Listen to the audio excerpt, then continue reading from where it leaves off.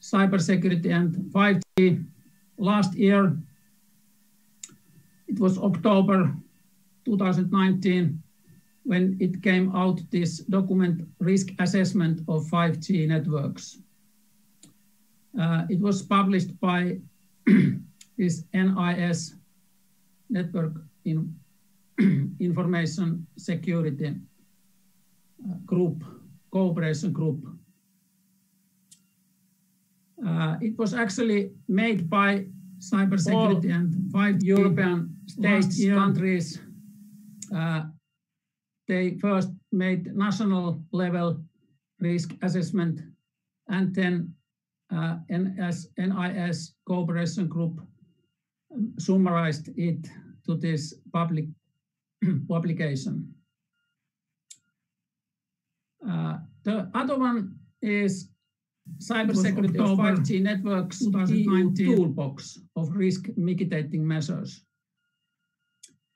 There are mitigating measures, there are responses to these risks found on those risk assessments. NIS. And I will talk briefly of both of these documents, and I try to give a simplified publication view what is said on those documents. Is cybersecurity about 5G and cybersecurity of risk mitigating measures. I really recommend for you to read the whole document. You can easily find them on that risks found on slide that risk assessment this publications. And I will talk briefly of both of these documents, and I try to give a simplified publication. Here is what the picture on those documents is about 5G and cybersecurity. Actually, here is the risk assessment and for 5G and this cybersecurity for 5G networks. The whole documents. You can easily publications on that risks found on slide that risk assessment. And I will try to summarize these two publications of both of these documents. And here is the diagram, which has pretty bit everything on one slide. I will talk now about. There is on the very top, there is the risks found on this first publication. The risks may be mitigated by these mitigating measures, and there are two types of these measures: strategic measures and technical measures. We will go through some of them. On strategic side, there is of course regulatory powers, but there is also talking about diversification, about suppliers, and sustainability and diversity of 5G supply and value chain. On technical measures, of course, we need to have network security. We need to have 5G specific network security and requirements to relevant suppliers, processes, and equipments, and so on. And the first group we need is these supporting actions.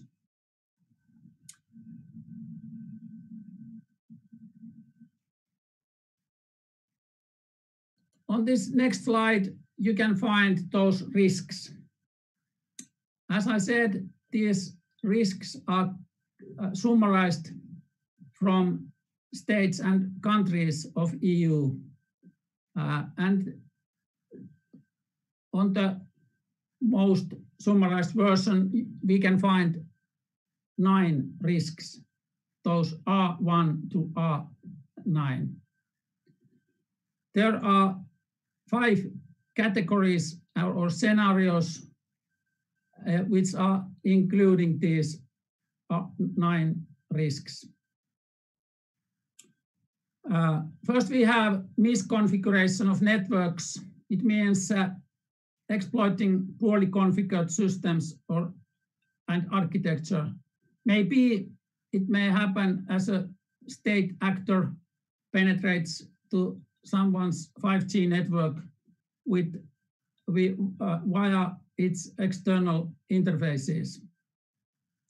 On R2, we have lack of access control. Maybe a subcontractor who has applied, who has given administrator privileges is able to perform some adverse actions leading to confidentiality or integrity or availability breaches. R3 is low product quality, maybe some espionage, some is done by state or state packet actors using some exploits, malware to abuse poor quality network components.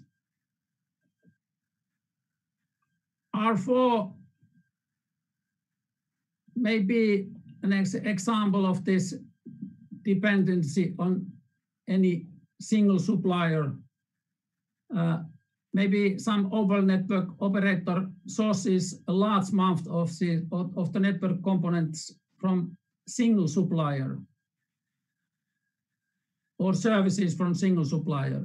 That is definitely source of risks. On R5, we have state interface through 5G supply chain. A hostile state actor may exercise pressure over the supplier to have access to sensitive network assets and so on. R6, state interference through 5G supply. No, R6 was exploitation of 5G networks by organized crime or organized crime group targeting end users. R7, significant disruption of critical infrastructure services. R8, failure in electricity supply. It may happen that there are malicious hackers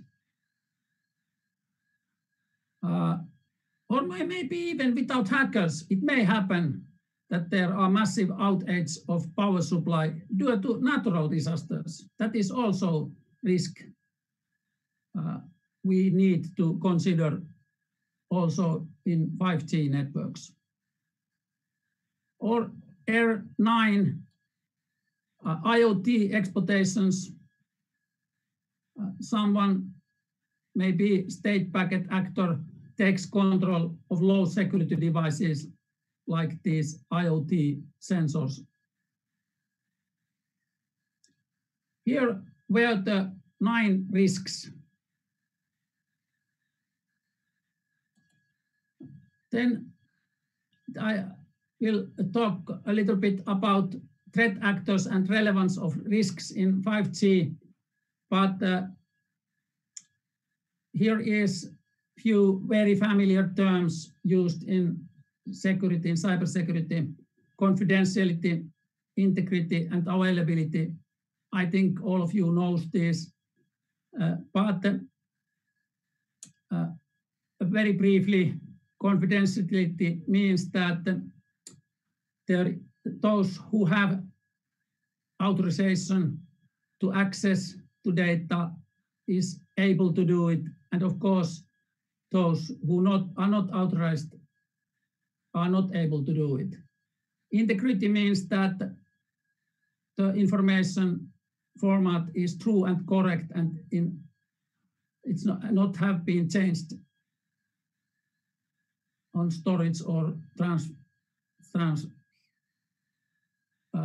mission situations. And availability means that information and resources are available to those who needs them. And now we can check this picture. This is also taken from this risk assessment document. Here are threat actors, 6 of those, and the circles, the outer circle, which has grade 5, means the highest relevance of risk. And in the middle, there is no risk. It's the 0 in the middle. And according to these publications from EU, nation state or nation state packet actors are the most relevant with highest relevance. Actually, for all of these, for compromised confidentiality, compromised availability, and compromised integrity.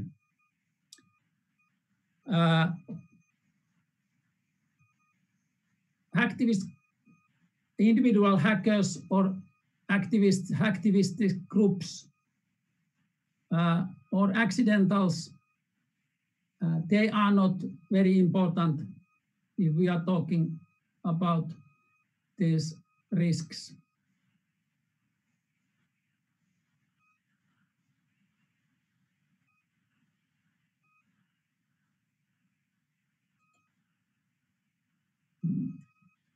Here is strategic measures taken out from this mitigation publication of NIS.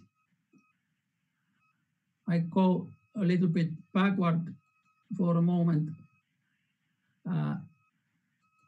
On this picture, we had in the middle these mitigating measures, and we had 2 of these types, strategic measures and technical measures. And now we will go through these strategic measures.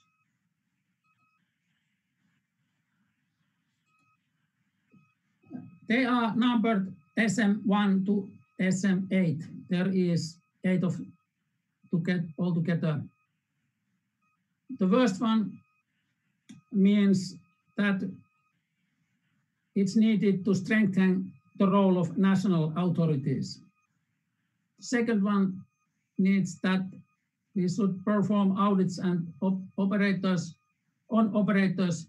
regarding also information from operators. SM3, assessing the risk profile of suppliers and also applying restrictions for suppliers. Those, of course, those ones which are considered to be high risk, including for example, necessary exclusions to effectively mitigate risks for key assets. SM4, controlling the use of managed service providers, MSPs, and of course, also equipment suppliers. SM5, ensuring the diversity of suppliers, all kind. SM6, strengthening the resilience at national level. SM7, identifying key assets and also fostering a diverse and sustainable 5G ecosystem in whole EU. And SM8, maintaining and building diversity and EU capacities in future network technologies. These were the strategic measures. We have another group of measures against these risks from TM1 to TM10, there is 10 technical measures. The first one is for ensuring the application of baseline security requirements. The second one, ensuring and evaluating the implementation of security measures in 5G, especially in existing 5G standards and so on. TM3 ensures strict access control. TM4 increases the security of virtualized network functions. This virtualization is a very important part of 5G networks. We need to use virtualized network functions, VNFs.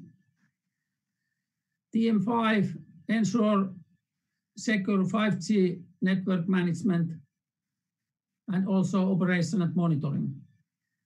Sixth, reinforce physical security. 7, reinforce software integrity, update and patch management. TM8, we need to reinforce the security standards in suppliers' processes.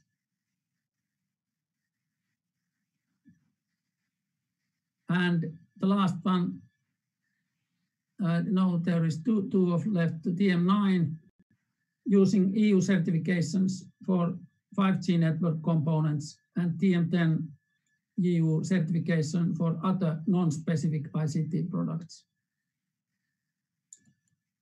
Then there are some supporting actions. Of course, these are only if needed. There are 10 of those. Reviewing and developing guidelines, reinforcing testing and auditing capabilities, supporting and shaping 5G standardization, developing guidance on the implementation of security measures, ensuring application of standard technical and organizational security measures, exchanging best practices on implementations of strategic measures in particular, and improving coordination in incident response and crisis management. And the 8th one, conducting audits of interdependencies between 5G networks and other critical services. The 9th one, enhance cooperation, coordination, and information sharing. And the last one, ensuring 5G deployment project supported with public funding. Now we have 3 components mitigating. We have the strategic actions, measures. We have technical measures, and we have these supporting actions. From these, we will form a risk mitigation plan. Now we will summarize all together. There was 9 main risks mentioned on this document, EU Coordinated Risk Assessment Report. And why we need also this risk mitigation plan to check all the combinations needed. It may happen that possible combination of strategic and technical measures together with these supporting actions are used to mitigate a specific security risk. Aim is to provide guidance to most relevant and high impact mitigations or measures based on evaluation. We need to reflect the importance of combining measures in appropriate manner. And we need also to check the order. There are some measures, let's say, application of enhanced security applications of these managed network objects, MNOs. They regard necessary precondition that regulatory authorities have powers to define and impose such obligations, as well as monitor and audit their implementation.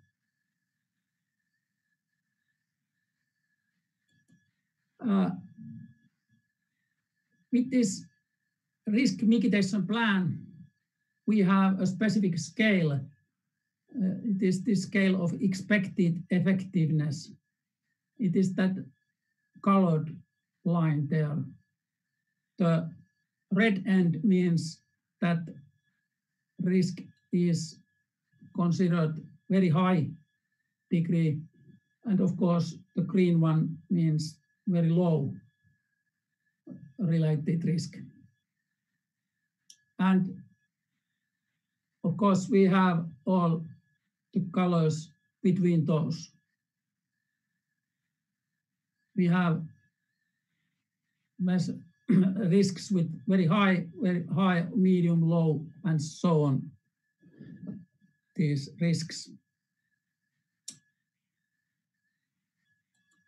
And we also need to consider what is the implementation factors. It means how much are resource costs. Example, if some implementation is very costful, we need to take this also under consideration. Sector-specific economic impacts. We need to also broader economic and or societal impacts. We need to check these kind of things also as implementation factors for this risk mitigation. And also on these documents are the time frames, how long it takes to implement. Is it short-term, medium-term, or long-term project?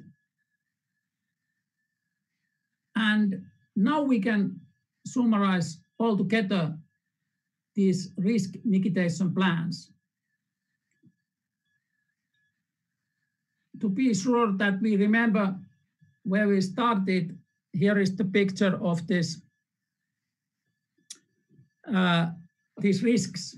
You remember we have 9 risks which are in 5 scenarios. The first scenario was insufficient security measures. Next one, risk related to 5G supply chain. The third one of the scenario,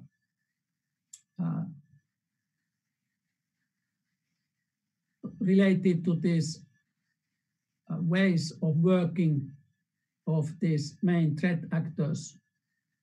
Fourth one, risk scenarios related to interdependencies between 5G networks and other critical systems.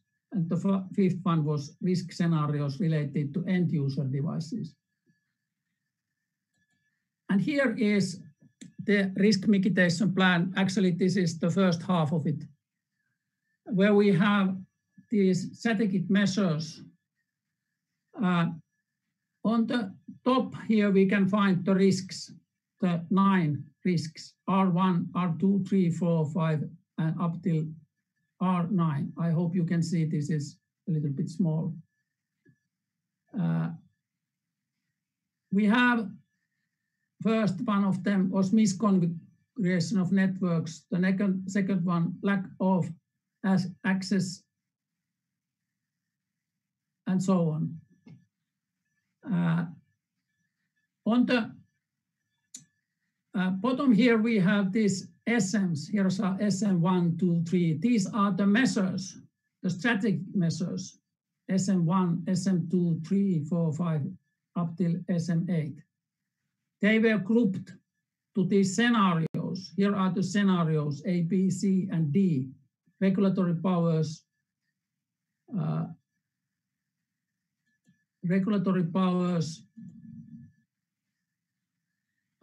third-party suppliers, diversification of suppliers, and sustainability and diversity of 5G supply and supply chain. We have here the time frame. Regulatory powers, this is a short-term time frame. Here are also potential implement action factors, these action factors. And then we have these strategic measures. And with colors, the colors means this expected effectiveness. With colors, we have here marked what is the expected effectiveness. This is this diagram is made to help to have the big picture, to make this risk mitigation plan. Let's start with this right-hand side. There are misconfiguration of networks and lack of access controls.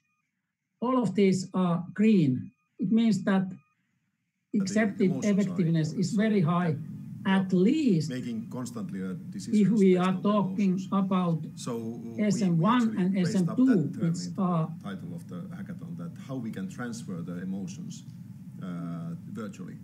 Now in the current challenging situation globally, where we are socially kind of disconnected to each other, imagination, how we deal with this component of emotion. Pick and there's a lot those of opportunities right now because measures so that there is tools for all risks. The tools, here we have the strategic tools, 8 of them, but we have also technical tools. And when we combine this picture and the picture diagram with technical measures, we can select what measures we need to cover each of these risks found from this EU level risks assessment of 5G networks and solutions. We can see here that these strategic measures are not good solutions for the last two, these R8 and R9. Example, this we will lose electricity, or there will be a huge vulnerability or exploitations in IoT systems, IoT sensors. Here is not at all of those colors. Let's jump to the other picture. Here was again the strategic measures, and also the risks. These risks from R1 to R9. But here is the other half of the picture of the diagram. On this diagram, we have these technical measures. The risks are still here on the top. The 9 risks found by EU level assessment, risk assessment, but the mitigation, the solutions, here are 11 of these technical measures.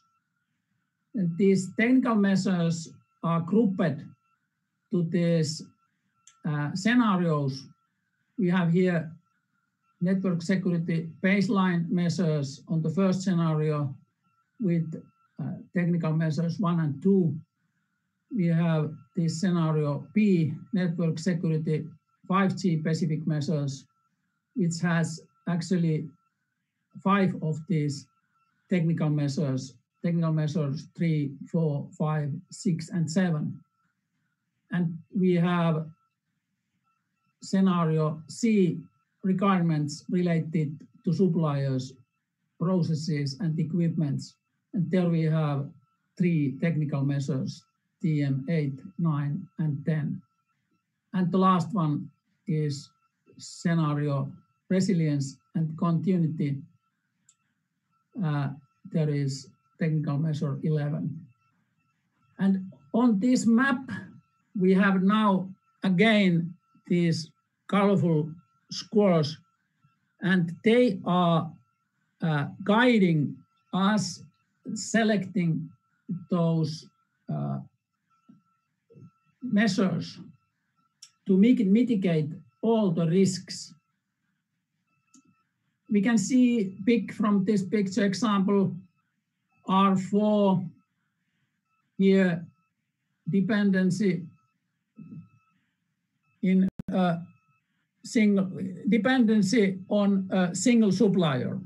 This is a huge risk if we are dependent on a single supplier of some component example.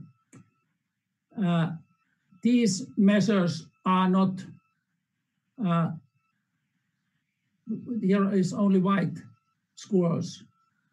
It means that we need to mitigate that risk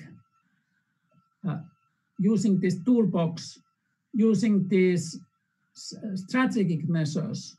Let's go back to the strategic measures. We were talking about R4, risk 4. Here was the strategic measures, and here are these green, and R4 is here. We can use regulatory powers, diversification of suppliers, or scenario D, sustainability and diversity of 5G supply and value chains. Of course, these are only headers. These are only words. This is the so tight version as it is possible to make. Of course, this is written out on the documents, on the publications. But these risk mitigation plans, this is one of them, tries to give guidance for picking those measures, those tools, mitigating those risks found.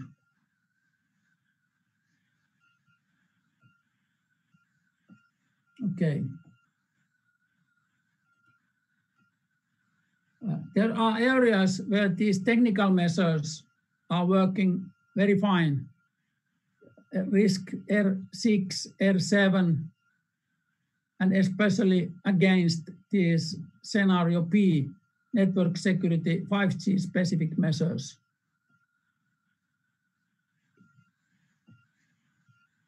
Okay. And here was the list of these technical measures from TM1 to TM10. I have time to a little start for some different approach to this cybersecurity in 5G. I have a few minutes left. These are taken from this kind of book, 5G System Design.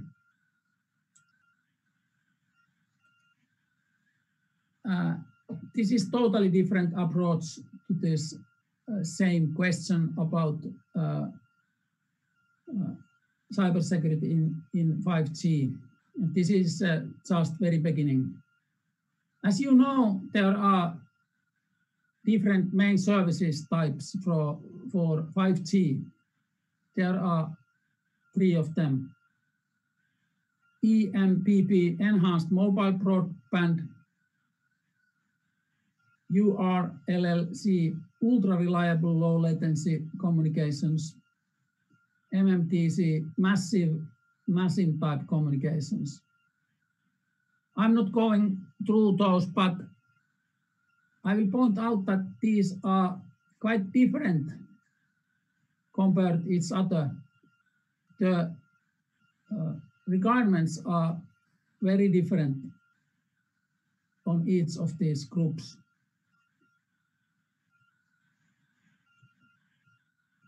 And if we are building these 5G networks, we need especially 2 things. One of them is SDN and the other one is NFV. SDN is software-defined networking and NFV is virtual network function. I'm not going through those either now, but they are very important component of modern networks, all of them, not only these 5G networks, also normal IT networks are using these specific technologies. Network function, virtualization, and software-defined networking.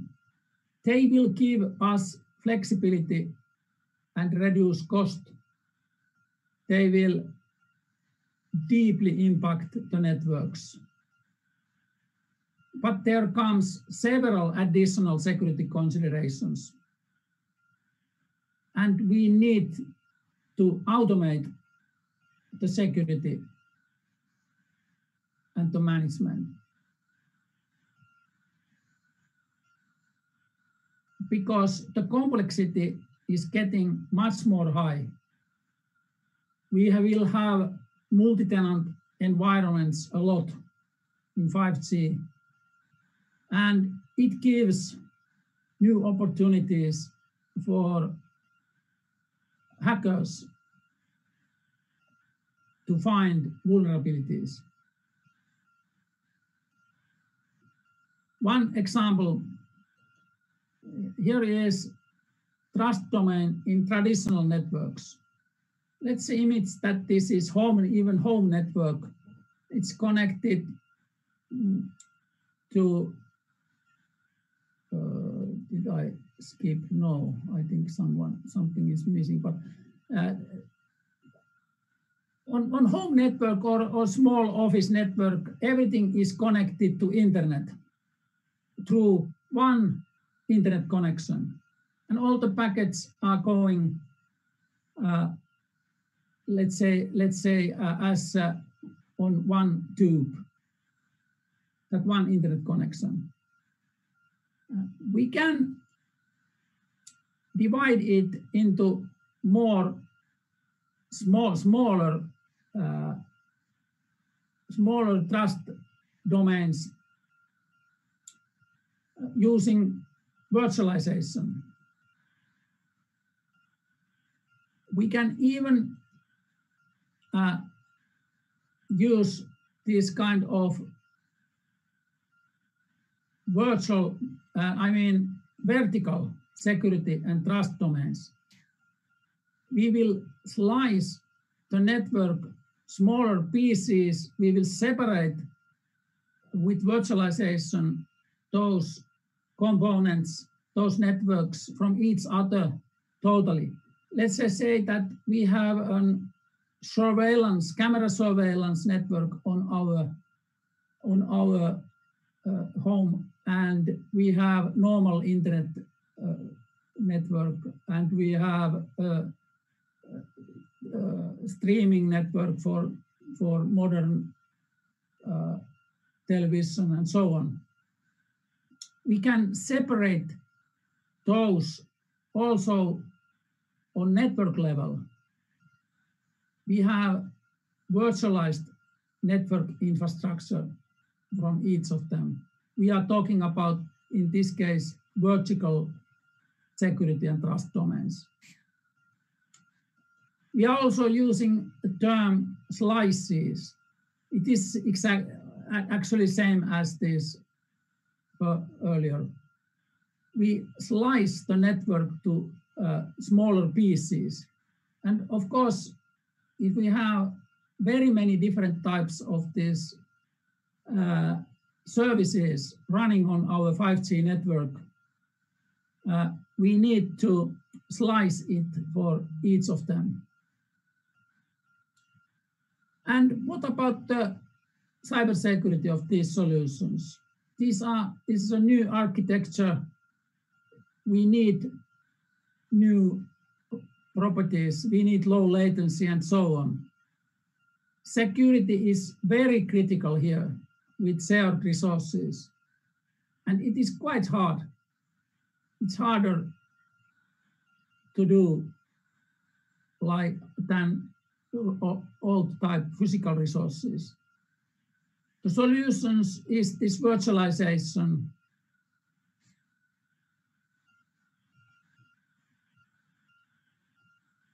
and also high level of management, security management. We need overall security architectures.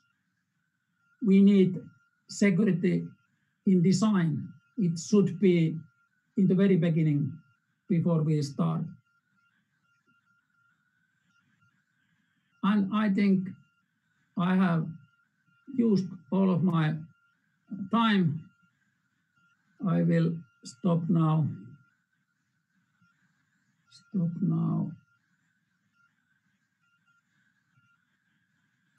Okay.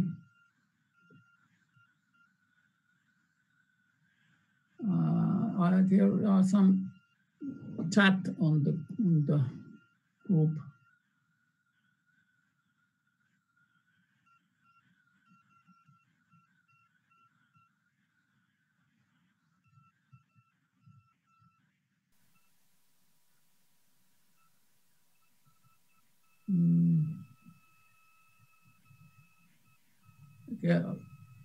There was a question, was there any 5G security incident happen in Finland till now? There are several incidents, but especially in 5G, I don't know.